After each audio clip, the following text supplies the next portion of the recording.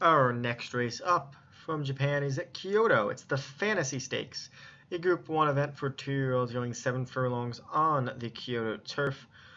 We are a very nice field of 2-year-olds going here in this Group 1 affair, including one of my personal favorites of the season, I Am Kira, as well as one of the tough ones, Ghost Zapper, Smash the Zoom for Joshua Sutherland, our 5-2 favorite in this field of 11. Moliet Steps, another one that's very tough.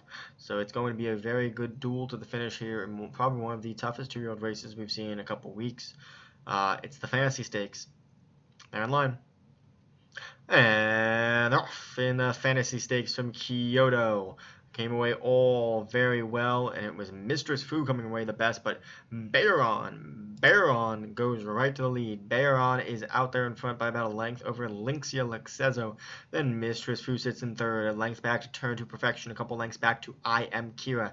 Then it's The River and Ghost Zapper. Smash the Zooms behind them, Moliet Steps the next one, Hellcats behind them, and Magic Marvel on the outsides of the trailer as they head inside 4.5 furlongs to go here in the Fantasy Stakes. It's Baron leading by 3 lengths over Tune to Perfection, who's about in the 2 path, leaving enough room for Lynxia Lexezo, who's sitting right now in third by a length, but now coming on the outside, here comes Mistress Fu and The River. The River is running very well, and The River moves into third easily. Tune to Perfection's cutting into Baron's lead as Baron leads them into the 2 furlong marker.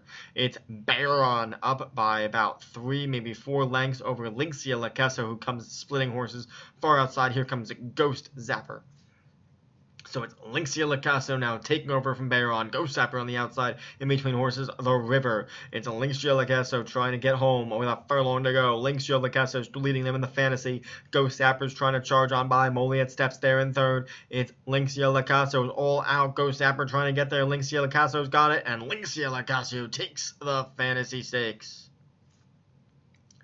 Lynxia Lexezo for Vinny Gerard getting the win. Was poor last 2 efforts, but did have a pair of runner-up efforts a couple back, and now turns the tables and gets the win here in the Fantasy Stakes from Kyoto. A big 66-1 bomber winner here. Ghost Zapper finished in second. Moliet Steps was third, and The River finished fourth.